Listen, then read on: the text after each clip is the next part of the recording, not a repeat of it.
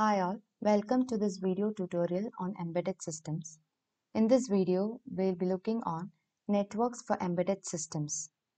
This is lecture 2 on networks for embedded systems. In this video, we'll be covering the remaining networks, Ethernet and Fieldbus. Let us compare on I2C bus and Ethernet. Ethernet is widely used as local area network for general purpose computing. Because of its ubiquity, that is, it is available in a simple manner and low cost of Ethernet interfaces, it has seen significant use as a network for embedded computing. Hence, in most of the embedded applications, Ethernet is used. This is used in applications when PCs are used as platforms and when the network does not have to meet any rigorous real-time requirements. When compared to the I2C bus, which we have learned before, the nodes on the Ethernet are not synchronized. That is, they can send the data whenever required.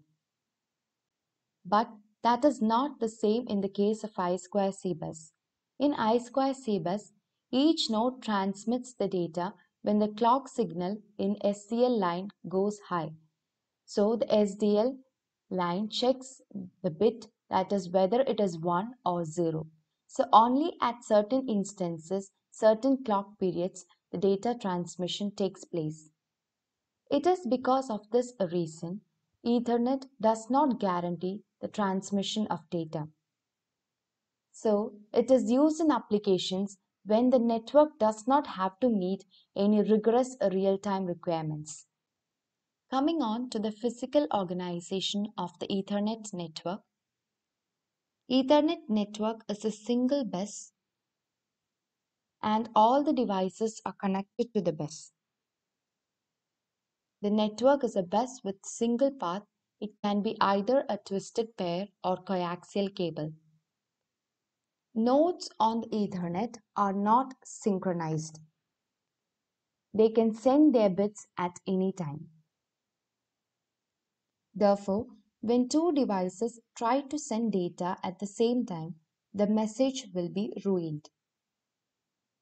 The Ethernet arbitration scheme used here is carrier sends multiple access with collision detection, CSMA-CD.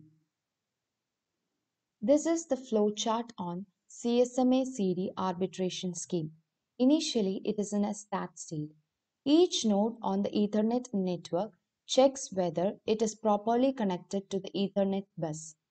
If it is properly connected, then it can transmit the data required.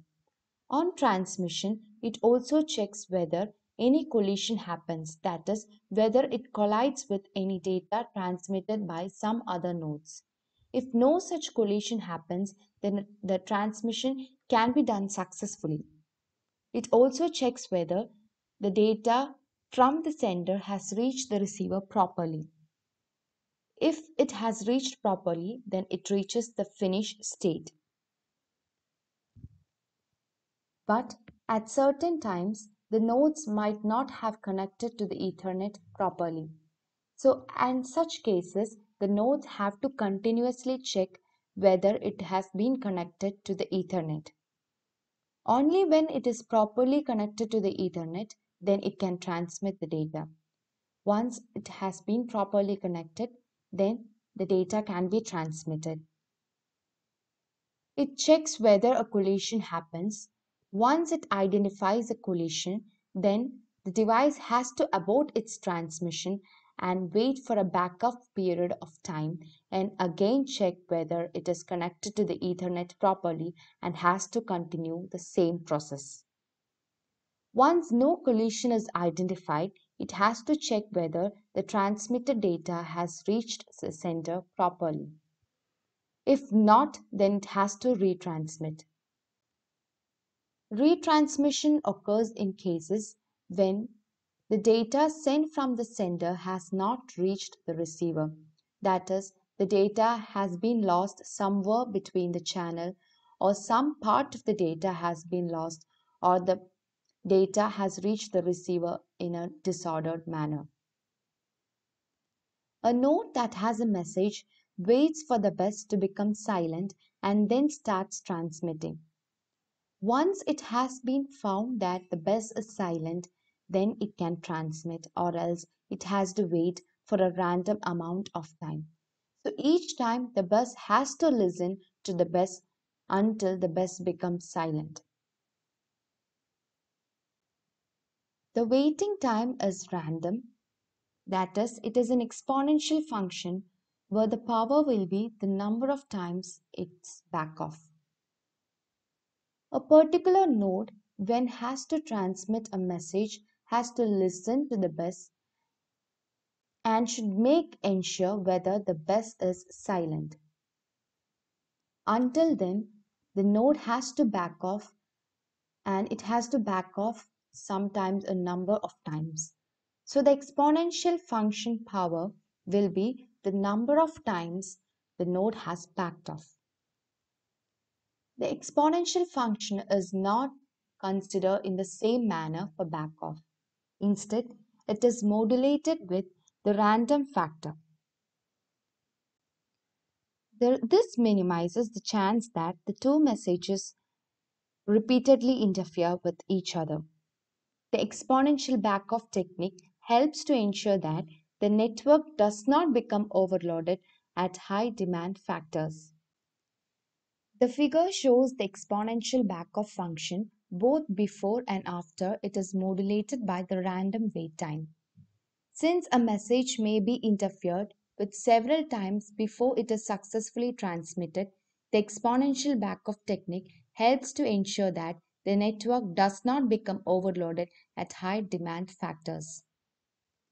The solid line indicates the exponential waiting function, and the other line indicates randomly deterred times. That is, once the random factor is modulated with the exponential waiting function. The random factor is added to the exponential weighting function to ensure that no two messages will be repeatedly interfered with each other. The random factor is new at each times, hence the chance for interference of the same message every time will be reduced.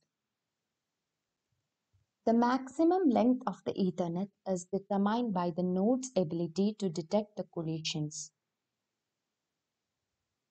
Only if the nodes are able to detect collision and to ensure that the bus is silent, then only an Ethernet bus can work successfully.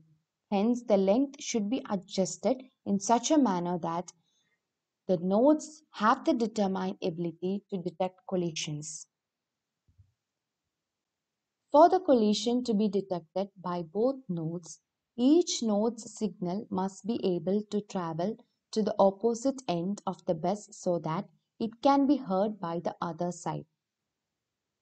So the length of the Ethernet should be structured in such a manner that the signal reaches the exact opposite end of the node. The distance that the signal can withstand or travel should be considered for the building the Ethernet. In practice, Ethernets can run up to several hundred meters. So, finding the length of the Ethernet is an important factor for its proper functioning. This is the Ethernet packet format. It contains preamble, start frame, destination address, source address, length, original data, padding, and CRC. We'll discuss in detail on each one of them. Preamble. Ethernet frame starts with 7 bytes preamble.